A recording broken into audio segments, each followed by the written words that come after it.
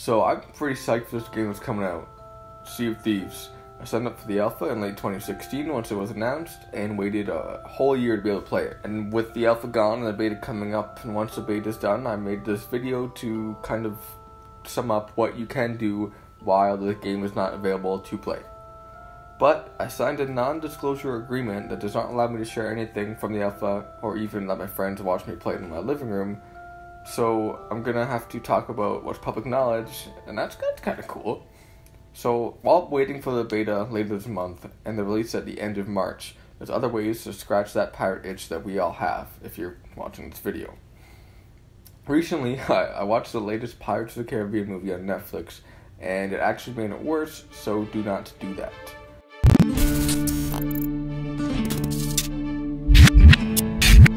I decided to reinstall a game that came with my Xbox One in 2015, Assassin's Creed 4 Black Flag. It has a lot of similar gameplay mechanics, like being able to captain the pirate ship and steering it, evading sharks while underwater, finding buried treasure, fighting enemies with swordplay and pistols, boarding other ships and singing on them, and all that kind of fun stuff.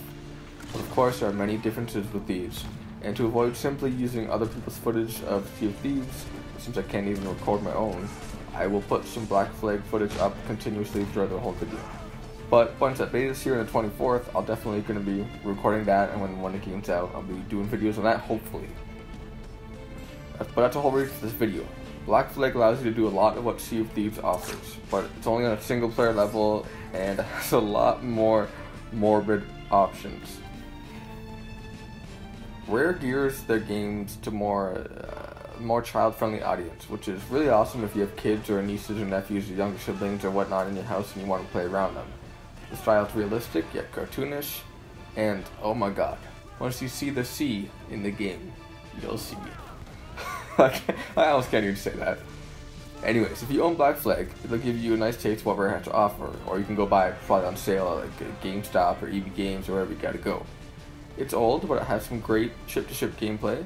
The graphics still hold up in my opinion, and the post-game open world is pretty enjoyable, especially when you unlock some of the cheats through completing challenges.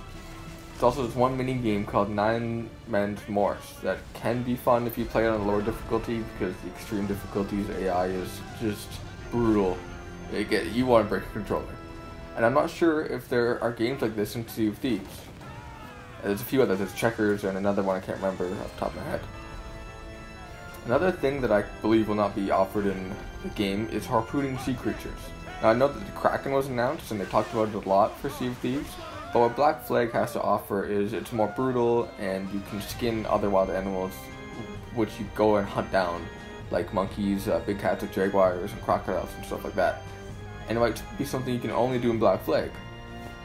But if you've played the alpha of Sea of Thieves or watched too many YouTube videos about it, Black Flag does definitely not do the justice that Sea of Thieves deserves. There's so much more to do on such a greater scale, and it's all multiplayer, while Black Flag is all single player in their campaign. And this game is just going to be amazing. I can't wait for this game out, and then maybe one of the first games I've pre-ordered since the original Skyrim came out November 11th, 2011. Because if you didn't know, the beta for this is closed and only available to players who have pre-ordered the game. Which, like many closed betas in the past that I've noticed, it'll probably become open to all players or something very close to the end of it, or they'll extend it a day or two and make it public, but that's just speculation. I know they've done that with a lot of other betas in the past, and a lot of other games that they kind of feel like everybody should enjoy and it shouldn't just be closed. And from what it seems like, Rare is a really good company, and they might do that. I don't know if I put money on it, but I feel like it would be good. Anyway, so that's what my ideas are for how to get rid of that pirate itch if you are super into Sea of Thieves right now, because I know I am after playing the alpha, and I cannot wait for this game, like I said, to come out. Also, if you made it this far in the video, why don't you watch one of my montages, because I get no views on those for some reason, even though I guess it's because it's a montage and nobody watches those in 2018.